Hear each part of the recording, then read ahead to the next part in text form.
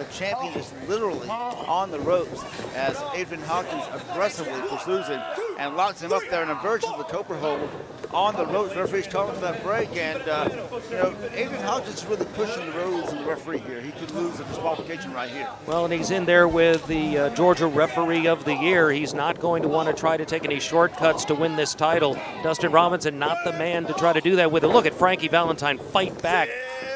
Taken so much to be able to fight back, but Hawkins not ready to give in to this fight yet. Throws Valentine down and again tries to go for the cover, but again, Valentine able to kick out. I talked to our good friend Larry Goodman, said to say hello to all the great people here at Rampage Pro Wrestling. Of course, he is with Georgia Wrestling History and a big supporter of Rampage Pro Wrestling, everything we do. Very much so. They've had some minor technical problems at that Georgia site, but it's back up. A little bit differently formatted, but you can go there for all the great news about Georgia and also Rampage Pro Wrestling right there. You can go back years and years and years and see things that happened 50 years ago.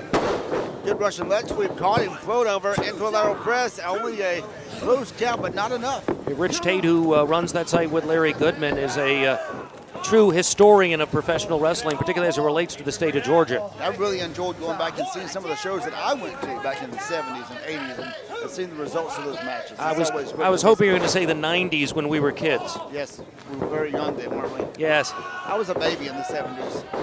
Caught him with a back elbow, and look at that. Crashes hard down face first and hooks that leg, rolls him up. I thought he had it right there. Good up, new champion. Nearly anyone else in professional wrestling, that would have been all right there, and that's what Adrian Hawkins is thinking right now. What do I have to do to Frankie Valentine to beat him? But he's not the first guy that has wondered that. Literally everyone who gets in the ring has wondered, what does it take? And speaking of Valentine's, we hope everyone had a happy Valentine's Day this week. Very good way to get that in. Whoa, missed that one, but he didn't miss that at all. Frankie Valentine out of nowhere, and that's enough for it. That's all she wrote, and still the champion, Frankie Valentine. What a matchup here.